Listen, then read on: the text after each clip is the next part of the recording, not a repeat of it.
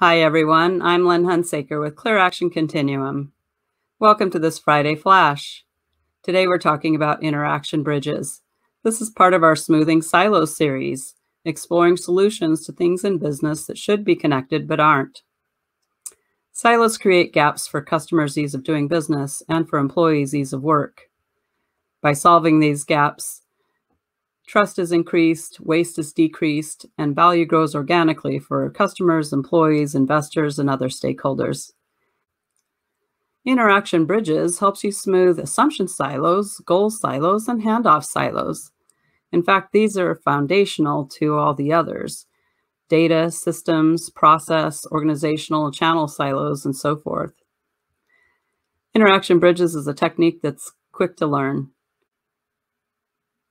You can use it to navigate personality gaps in your interactions. It's a way to quickly leverage what you have in common with anyone to gain cooperation mutually. Different personality styles means different perspectives, motives, needs, and communication preferences. Diversity like this can be a great challenge, but if you approach it appropriately, this diversity can also be a huge strength toward your success. This is why you should learn how to bridge interactions with anyone. Interaction bridges is based on extensive research by psychologist Linda Behrens. It's easy because all you have to look for is two things that determine anyone's interaction style.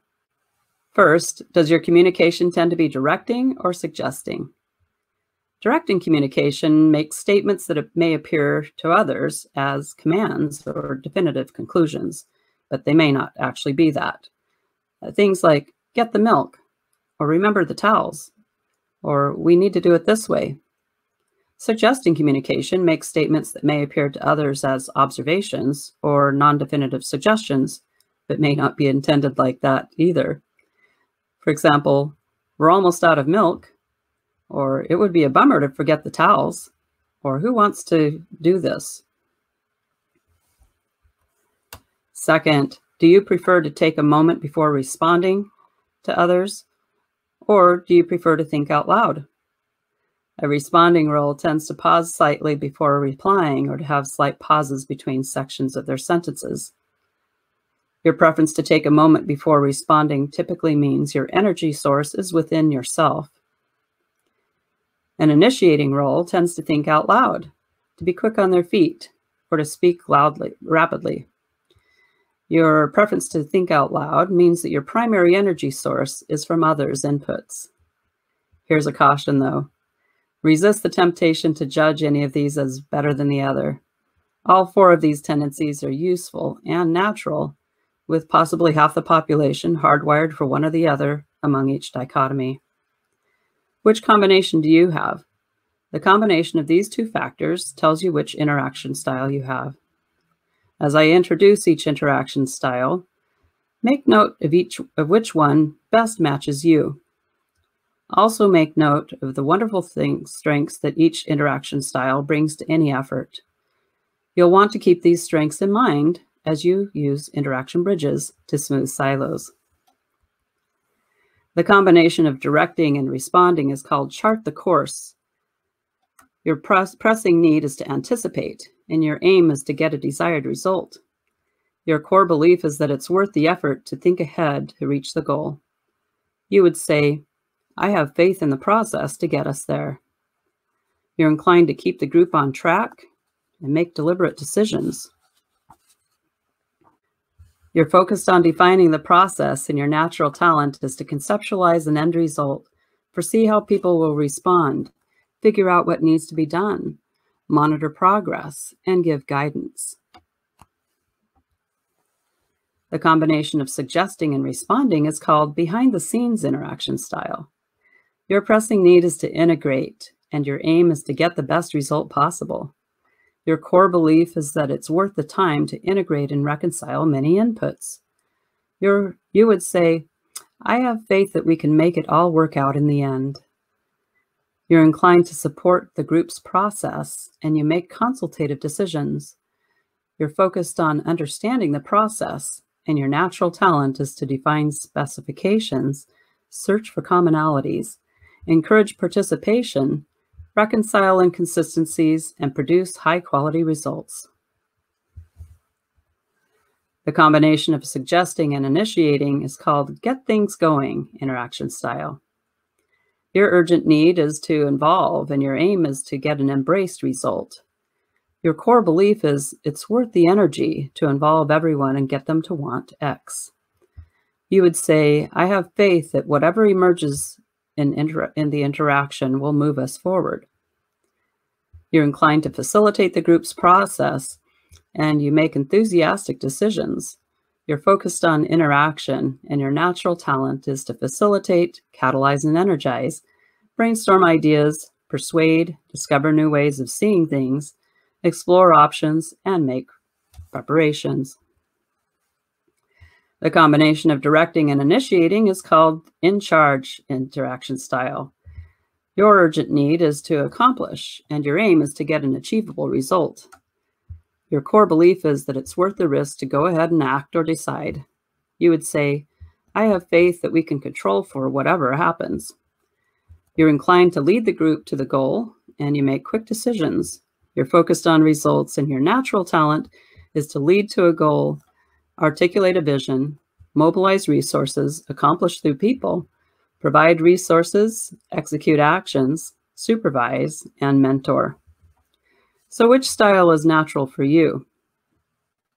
You might find it difficult to choose one if you tend to use each style in different circumstances. But here's the key. The style that you use with your closest friend is likely what you're hardwired to prefer. To bridge your interaction styles with others, focus on what you have in common. While you're emphasizing your commonality, avoid the be like me or BLM syndrome by showing respect for others' unique strengths and built-in needs. Look for clues in their communication. First, does their communication tend to be directing or suggesting? Second, do they prefer to take a moment before responding to others, or do they think out loud? Starting with your two preferences, which one does the other person also demonstrate, or neither? Always be true to yourself, and particularly in times of stress, emphasize your commonality that you have with the other person. For example, directing communication is the commonality for in charge and chart the course. Your shared focus is on task and time. You both need to see progress and to know what to expect, so be transparent and mutually respectful, and allow time to listen and consider each other's perspectives. Responding role is the commonality of chart the course and behind the scenes. Your shared focus is on reflecting, so help one another take time to consider implications. Suggesting communication is the commonality to behind the scenes and get things going. Your shared focus is on process and motivation.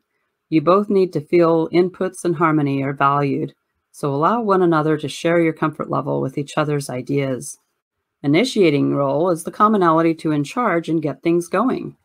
Your shared focus is on interacting, so engage one another in exploring implications. Outcome orientation is the commonality to in charge and behind the scenes. Your shared orientation is on control over the outcome, so help one another have some say about how to get to the desired result. Process orientation is the commonality to chart the course and get things going. Your shared orientation is on progress and action toward the goal, so help one another sense momentum is underway. This is an example of a solve space in the Clear Action Value Exchange. This solve space guides you in bridging your interactions with other personality types. First, know your own interaction style. Second, emphasize your commonality with others. Third, respect others' needs. And fourth, leverage your collective strengths. Solve spaces give you an action plan that you can experiment with right away. It's an interactive template to help you apply nuggets of wisdom to your current challenge. Many topics like this are available now on the go in the Clear Action Value Exchange. These topics are in a wide variety of formats, including peer-to-peer Q&A, fireside chats, community calls, articles, study highlights, videos, podcasts, webcast conversations, single-page templates, and much more. It's like a 24/7 mentor that you can tap into anytime, anywhere. Take a look at the Clear Action Value Exchange at clearaction.com.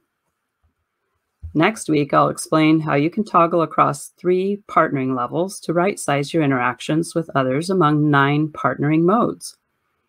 You'll learn how to recognize what's needed and how to toggle to the mode that stimulates the best results, gaining cooperation and follow-through from others, becoming more influential, and enjoying your work by smoothing silos. See you here next week for Friday Flash on smoothing silos through partnering modes.